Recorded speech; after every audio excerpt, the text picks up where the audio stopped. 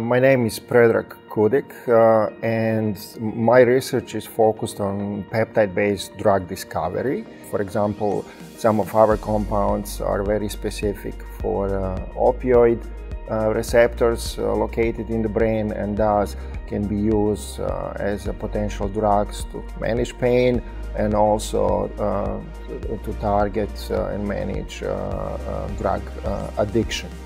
Here at FAU, because of these aspirations to become really recognized research institutions, you can really focus on research that you think is important, and you have all the resources necessary to do that.